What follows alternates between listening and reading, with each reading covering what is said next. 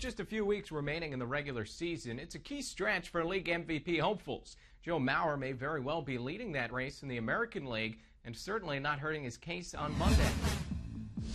Up against Scott Richmond, 0-4, a 6.5 ERA over his last 6 starts, and trouble in the first with, guess who? Joe Mauer singles in Denard Spen and Nick Punto. 3 hits on the day for Mauer. Twins ahead 2-0. Next batter, Justin Morneau, mired in an 0-for-19 stretch.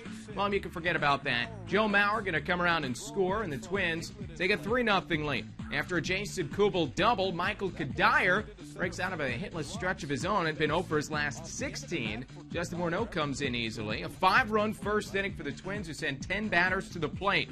Jeff Manship, the beneficiary of all that, his second career start, and gets Lyle Overbay in the first. In the second, it's Edwin Encarnacion. He had 4 strikeouts. So in the fifth, finally runs into a bit of trouble. Jose Bautista, over the wall, touch 'em all. 4th home run for Bautista. Manship would be responsible for 3 runs and failed to make it out of the 5th inning.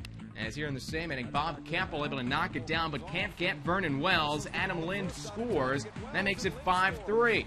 To the 9th we go, 6-3 Twins. Joe Nathan on the bump, and Nathan, he's one of the best in the game for a reason. Gets Marco Scutero, and the Twins win it 6-3. 37th save for Nathan. Jesse Crane earns his 5th victory in relief. An inning and a third of scoreless baseball, struck out 3. So with the victory, the Twins now within 6.5 games of the Idle Tigers.